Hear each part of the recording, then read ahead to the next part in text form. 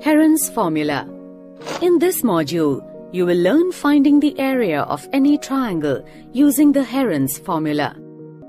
Four friends, Sid, Neil, Ria and Sophie, are studying in a group at Neil's home.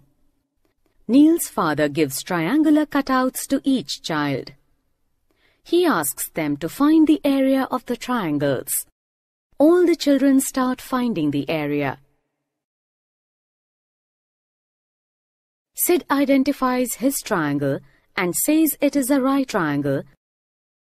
Do you know how to find the area of a right triangle? Sid finds the area of his right triangle using a formula. The area of a right triangle is half the product of its base and height.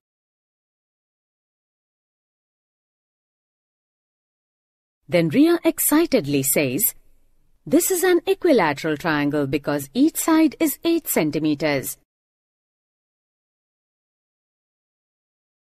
I know the formula to find the area of the equilateral triangle.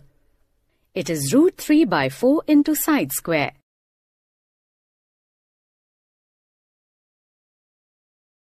Then Sophie says, the given triangle is an isosceles triangle because its two sides are 17 centimeters each. I can find the area of an isosceles triangle, but first I need to find the height of the given triangle. She recalls how she can find the height of an isosceles triangle. Can you help her? Take the midpoint of the unequal side BC and mark it as D.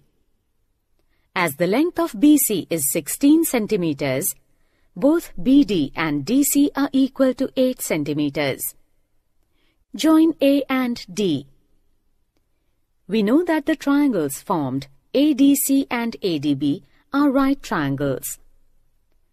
So, by using Pythagoras' theorem, we can find AD, that is 15 centimeters.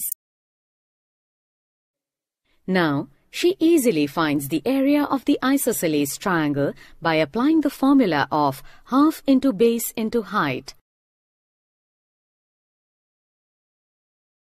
Neil is still confused how to find the area of the triangle given to him. Then he discusses with his friends and says, "This is not a right triangle." Sid replies, "Yes, this is not a right triangle, as no angle of this triangle is 90 degrees. Neil further says, "This is neither an equilateral triangle or an isosceles triangle." Sophie added, "This is a scalene triangle, as all the sides are of different measures." Neil asks, "How can we find the area of a scalene triangle?" They all start thinking. Do you know any method or formula to find the area of a scalene triangle? They are asking Neil's father. He says that they can find the area of this triangle if you know its height. To do so, you need to construct a perpendicular on the base from the opposite vertex. This is a time-consuming task. To overcome this, we can use a formula. Neil's father asks, "What do you think? You are the only person who came across such a problem?" "No. Let's go back to history."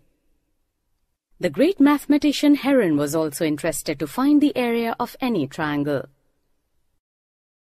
He derived a formula for finding the area that can be applied to all types of triangle. Neil's father explains, "The formula given by Heron for finding the area of a triangle is known as Heron's formula. It states that the area of a triangle is equal to square root of s multiplied by s minus a multiplied by s minus b multiplied by s minus c, where a, b and c are the sides of the triangle and s is the semi-perimeter, that is, half of the perimeter of the triangle. This formula is helpful where it is not possible to find the height of the triangle easily. Let us apply it to calculate the area of Neil's triangle. First, we find the semi-perimeter of the triangle. That is, S is equal to 11 plus 13 plus 8 divided by 2, that is equal to 21 centimeters. Now, we apply the formula to calculate the area. The square root of 21 into difference of 21 and 11 into difference of 21 and 13 into difference of 21 and 8.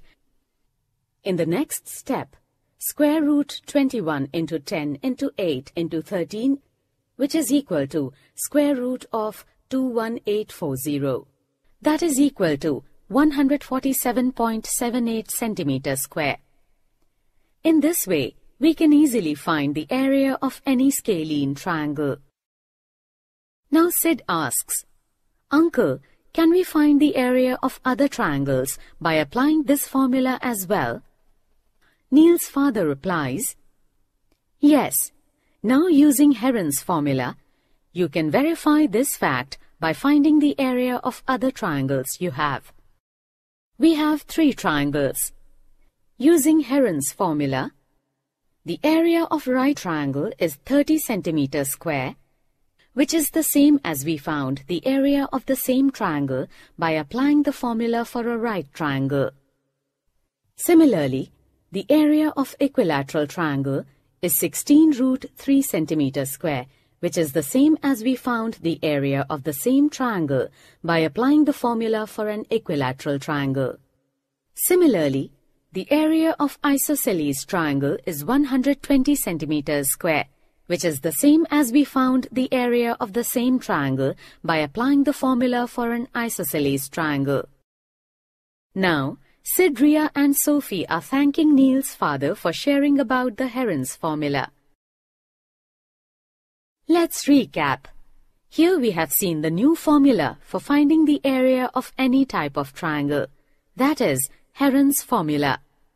It states that the area of a triangle is equal to square root of s multiplied by s minus a multiplied by s minus b multiplied by s minus c, where a, b and c are the sides of the triangle and s is the semi-perimeter, that is, half of the perimeter of the triangle.